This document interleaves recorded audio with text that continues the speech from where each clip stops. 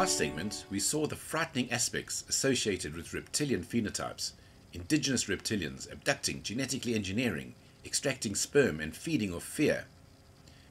In this segment, Dr. Rebecca Hardcastle, author of Exoconsciousness, explains how she had many experiences with reptilians, both in the underworld and in ships.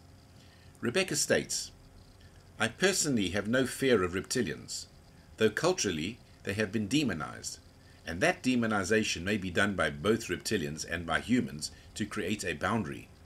Again, as much with ET experience, people seem to have a family history with reptilians, though not everyone in their family may be conscious of the connection.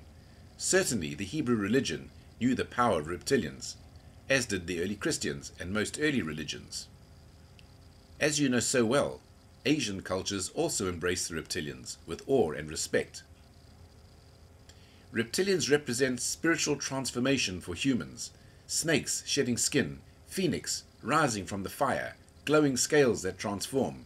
The shining ones are identified with reptilians and snakes. Kundalini yoga, the inner serpent that awakens our DNA.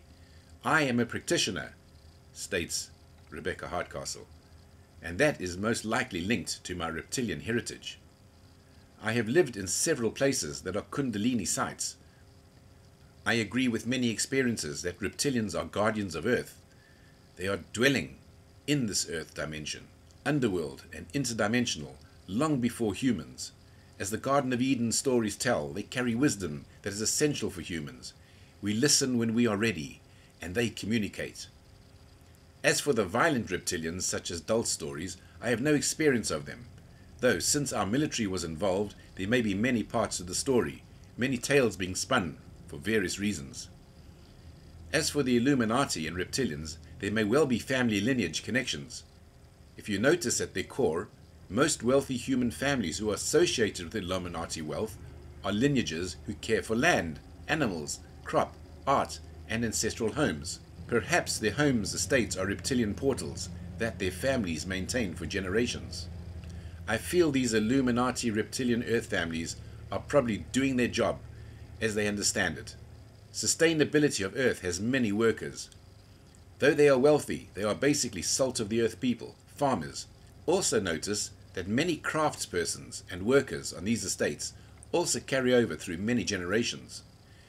Regarding Illuminati and reptilians, I feel that many researchers dump on them because it's easy, and religion especially, Western religion, gives us the mindset to do so. I am very wary of researchers who do drugs to gain wisdom of dimensions, and there experience reptilians. I feel these researchers are often controlled with attachments they collect. Humans have no need for drugs and control. We have a built-in technology, physically and spiritually, to be multidimensional. Dr. Hardcastle is now working with scientists in this area. Incidentally, Dr. Hardcastle will be teaching on LearnAlt quite soon, and I'm sure you'll gain a superb amount of knowledge from her work. At last, a positive attitude towards the reptilians. Let us summarize and see what we have learned from Dr. Hardcastle. Demonization of reptilians by humans and reptilians, perhaps to create a boundary. A positive attitude towards reptilians by Dr. Hardcastle. Her encounters with them represent awakenings, spiritual transformation, and knowledge. They are guardians of the planet Earth. Illuminati are their bloodlines and care for the Earth, art, estates, crops, and sustainability.